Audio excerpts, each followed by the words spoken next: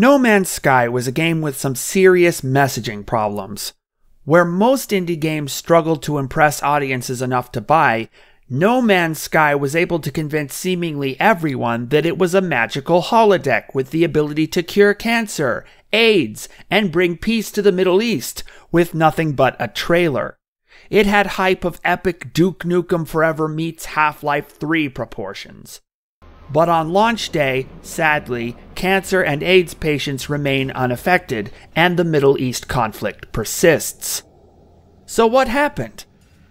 No matter what it was like on launch day, it was going to lead to lots of haterade consumption by the same people who believe in the new pseudo-religion of the singularity, and think that science fiction AI is about to spontaneously emerge out of their cell phones and that interstellar travel will happen any day now.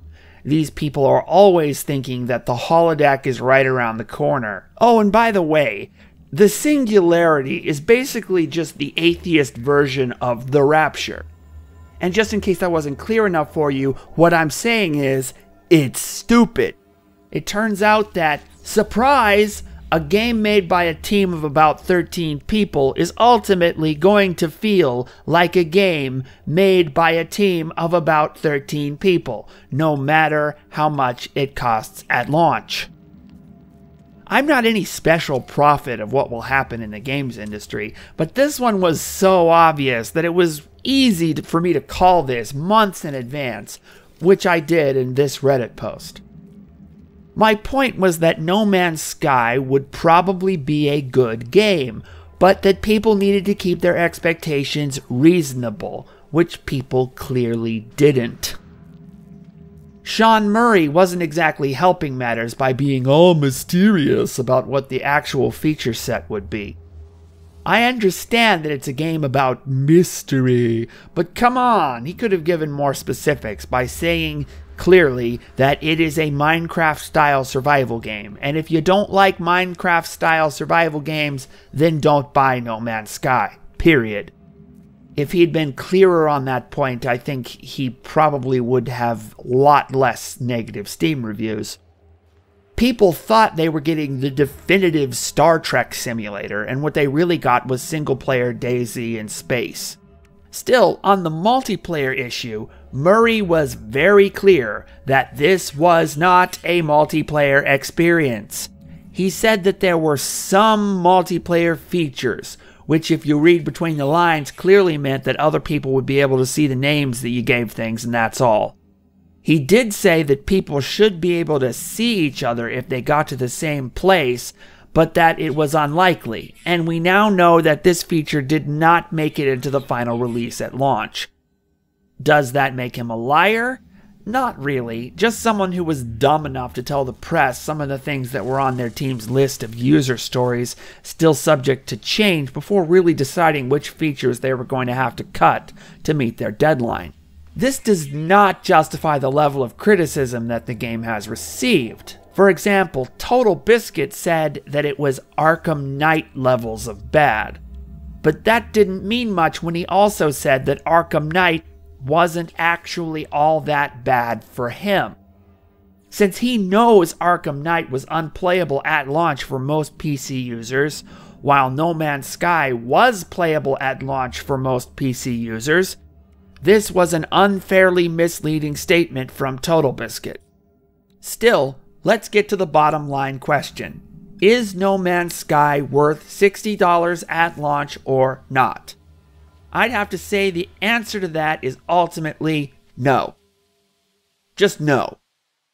Not unless you happen to be in the select group of survival game fans, or programmers like me who are very, very interested in the technology that makes the game work, and so absolutely have to get your hands on it to satisfy your curiosity.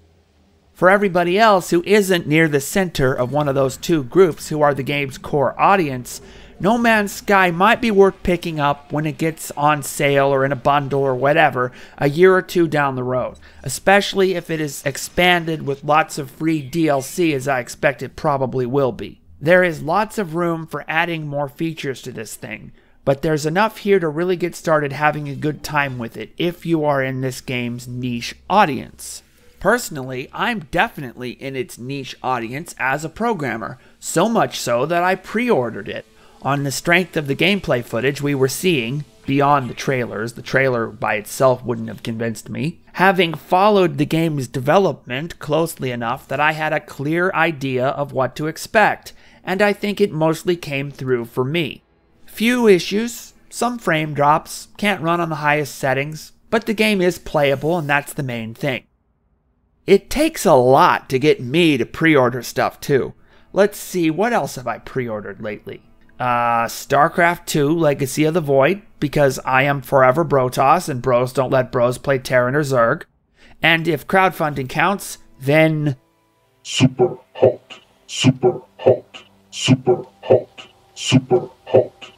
That's about it, really. I generally don't believe in pre-ordering stuff unless it's a big deal from a team you know is going to deliver, who is showing you significant amounts of actual gameplay footage. Generally, pre-ordering is bad unless you feel like it's a really sure thing. Also, No Man's Sky is way better than Spore, honestly. But all this has been said by others already. What have I got in my review which they haven't got to justify this video? I have some interesting thoughts on the topic of procedural content generation in games.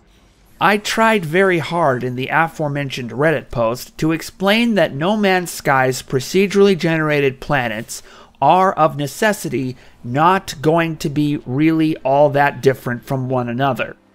There are a few basic planet types, a few basic animal types, a few basic plant types, and what happens is that their colors and predefined parts that make them up get swapped around a little when you go to different planets. There are lots of complaints from non-programmers that this is somehow lazy and cheap, and I want to explain that in fact, no, it's not. All the procedurally generated content in games works this way. It uses random numbers constrained by a complex, well-tuned rule set to produce a somewhat narrowly defined range of hopefully acceptable results. What is frustrating about what I'm seeing from games media about this title is a lack of understanding how much of what some people dislike about No Man's Sky is attributable to Hello Games, and some of it very well might be, simply is. I mean, some of it is their fault. The lousy inventory system is their fault, and how much of it is simply inherent in the math. I initially tried to explain this using another well-known procedurally generated content game, Minecraft. But this ticked off the really hardcore No Man's Sky fanboys who overhyped this thing beyond all reason, because of course No Man's Sky was going to be so much better than Minecraft.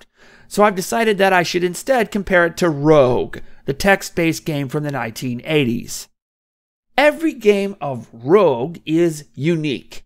The game generates a different dungeon for you to explore every time you play. No two are exactly alike. But no matter how the passages in a game of Rogue twist and turn, they are all ultimately going to be Rogue dungeons. They aren't going to suddenly be something completely unlike all the other Rogue dungeons you've ever played. They will all have the basic, common features that the developers put into the algorithm. So while every game of Rogue is superficially unique, all games of Rogue are fundamentally the same. One gets bored after playing a few of them because, as a player, one quickly picks up on the sort of patterns that the algorithm produces. No Man's Sky and Minecraft and Terraria and every other proc-gen game ever work the exact same way. Every No Man's Sky planet has a unique topography and a unique combination of creatures and plants, but they are all No Man's Sky planets. None of them are going to really surprise you all that much once you have seen all the basic types of things that these planets have. And that's not a bad thing. That's just an inherent limitation of computers and math. A lot of ignorant people get ticked off when you say that procedurally generated content is random. But it is, in fact, always based on pseudo-random number generation of one kind or another. The term random does not necessarily mean that absolutely anything can happen with no rules and no thought put into it. nor does it necessarily imply uniform probability distribution where all possibilities are equally likely, nor does it necessarily imply white noise with no relationship between the different data points. If somebody says procedurally generated, that means determined by a pseudo-random number generator with some rules. Procedurally generated content games use pseudo-random number generators constrained by fine-tuned rule sets to produce experiences that have infinite variety, but only finite novelty. I am here using the term variety to refer to something that is objectively measurable. Variety means the number of possible outcomes, while I am using the term novelty to describe the subjective experience of discovery that the player is looking for when they turn to an exploration game like No Man's Sky or Minecraft or Rogue. Developers who use procedurally generated content to make games are trying to produce novelty, and proc-gen techniques are a useful tool for achieving that, but it only goes so far. It can produce pseudo-infinite variety, but only finite novelty. You aren't going to keep playing No Man's Sky and be completely surprised by each planet you see. And all the programmers in the room knew this as soon as they heard a basic description of the project. And that wasn't just an opinion, that's math. People who understand how the math works know that these systems do not produce infinite novelty, just infinite variety, even if they wouldn't necessarily put it in those same exact terms I'm using. So, for me, the irritating thing about the reception that this game has gotten is that people don't seem to understand these facts. Some of the criticisms may be legit. I mean, that inventory system is kind of crap, but some, like Triple G Man Lives saying that programmers should stop using proc-gen, are just downright uninformed and stupid. All the big games use procedurally generated content now. Do you think somebody went and placed every single hill, rock, and tree to start making the Skyrim map by hand from nothing? Think again.